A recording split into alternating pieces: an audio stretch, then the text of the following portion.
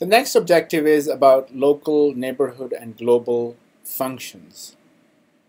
And they are similar to the local, neighborhood, and global operators in the spatial analysis. And this is basically the scope of the raster functions. There are three scopes. The local functions are those where the attributes of individual pixels are used in the function. And in the case of neighborhood functions, the attributes of adjacent pixels are used as well. Whereas in the case of global functions, the pixels of all from all the raster data are used.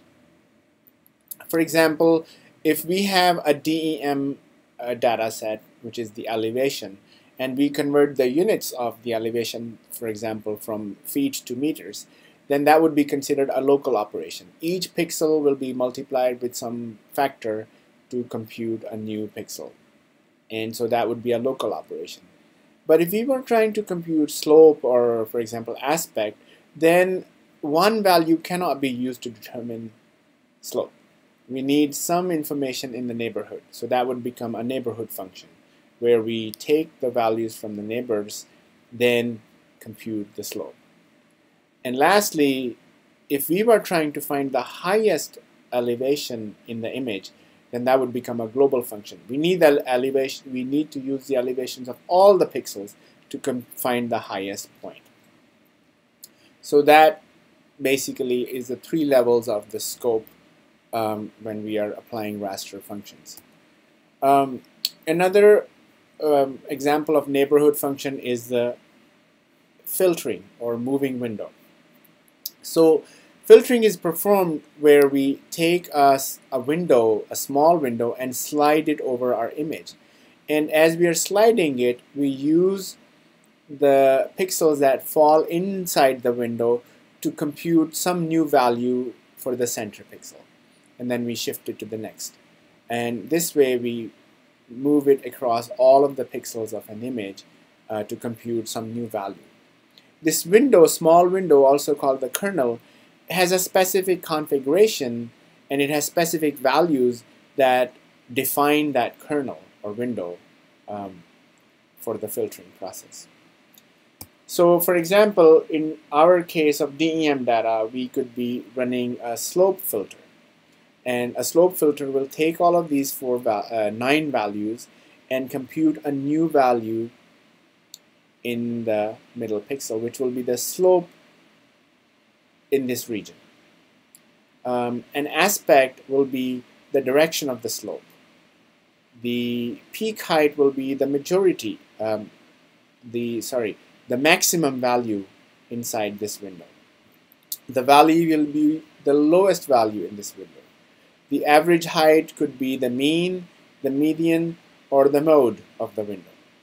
And lastly, the height range would be the difference between maximum and minimum value of the window. So, and many other similar moving windows can be defined in a similar way. But we'll talk about two special types of filters called low-pass and high-pass filters next. And these filters are applied to images to achieve two different opposing goals. The low-pass filters, they smoothen the image, which means if there are sharp edges, those edges kind of are faded away. And in simple words, high-frequency content is removed. And that's why it's called low-pass filter. It lets the low-pass content or low-frequency content pass through and removes the high-frequency content or fluctuations. On the other hand, the high-pass filter actually lets the high-frequency content pass through and removes the low-frequency content. So when we apply a high-pass filter, then what we see is the edges in the output. So low-pass removes the edges, high-pass only keeps the edges. So that's an easy way to remember this. And these are very useful filters to process raster data when we are trying to either remove the fluctuations in the data or trying to highlight the fluctuations Here is an example of low-pass filter. So low-pass filter is basically an addition operation or integration.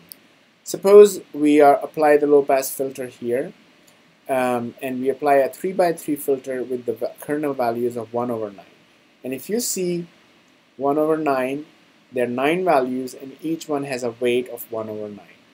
When we overlay this over this region of the raster image, we take each value and multiply it with the corresponding weight.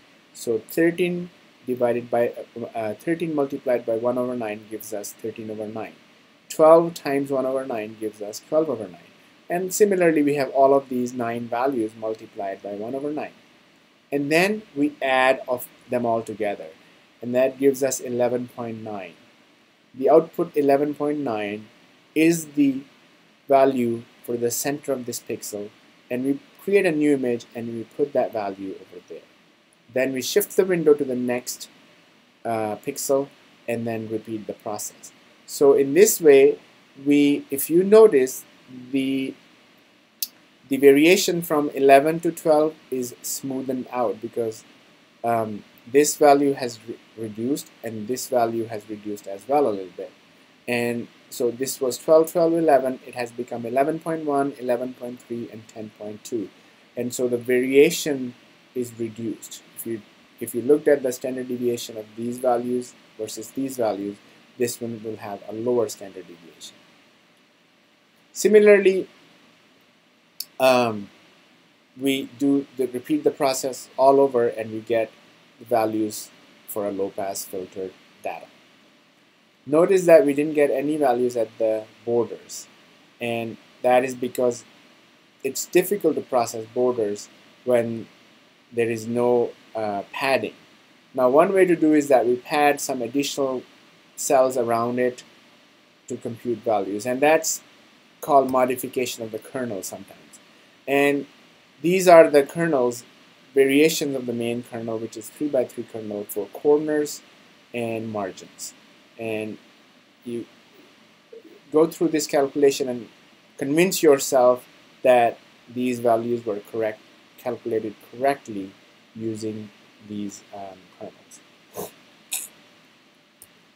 A high-pass filter is not integration, but the opposite of integration. It's called subtraction or differentiation.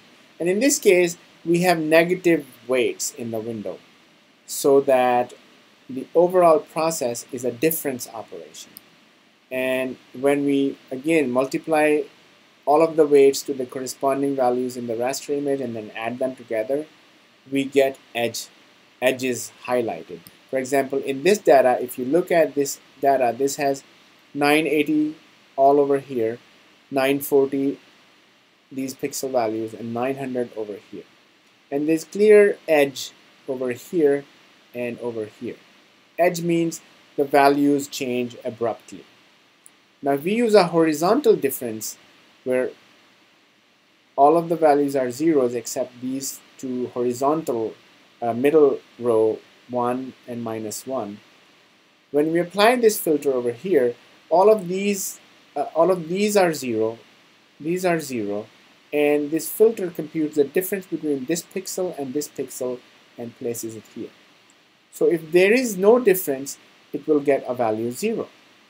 But if there, if there is no difference, it will get a value 0. But if it was at an edge, then there is a difference of 40 between these two pixels, and difference of 40 between these two pixels. And that's why the 40 will appear in the output, and the rest will be 0. And so in this way, we have detected vertical lines using a horizontal difference. Similarly, if we use a vertical difference, which is a column of 1 and -1 with everything else 0, then we find horizontal edges in the image. Convince yourself with this example that these two filters find edges in this image.